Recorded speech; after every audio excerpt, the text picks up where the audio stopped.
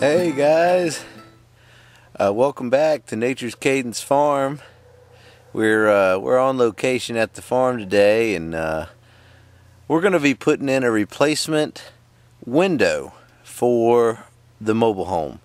Now this is our little bathroom window, and the old one was broken, and it was missing all of the glass, so I had taken it out and put a piece of plywood up temporarily.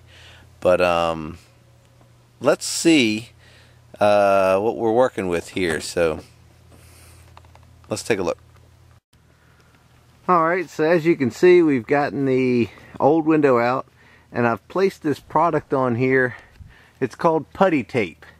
It's this tape that you can see here, and this is what it looks like. It comes in a roll, and it has this putty and this paper on the back side, and once you stick it on the, it's not super sticky, but a little bit. But once you put it on the window frame there, you take the paper off, and then it's ready to go. So that goes behind our new window. So here it is. I ordered this from our local mobile home dealer. Well, parts dealer. I just looked up mobile homes in the phone book, and there it was. And the putty tape also comes from the mobile home parts supplier. So let's see if we can get this thing in there and get it going.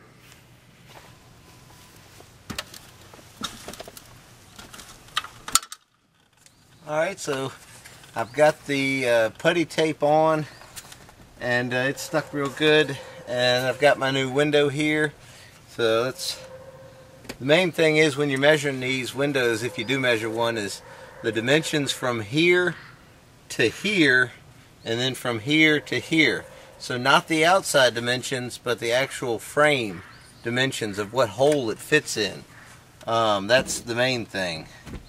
So you can see the window fits in that hole very nicely, and then around the edge here, the screws go in the outside of it. And I'm going to use a 1/4 inch head, and it has a washer on it. It's made for like roofing, but a 1/4 inch nut driver will fit that just fine. So here's what one of those screws looks like. It has a little rubber washer on it there, and on the back side it has a metal washer, so the head of the screw doesn't smash the rubber out. It kind of is a double washer going on there, and then it has this nice sharp tip, so it can get into the metal and make its new hole. And I also like using these nut drivers here. It's a 1/4 inch magnetic drive, 6-inch driver. I think it really gives the impact a nice feel. So when you have the screw, it's not right up on it or anything. It's actually out here, so you can just hold it and make your screw go in. But I just wanted to show you real quick what I used for the hardware and tools.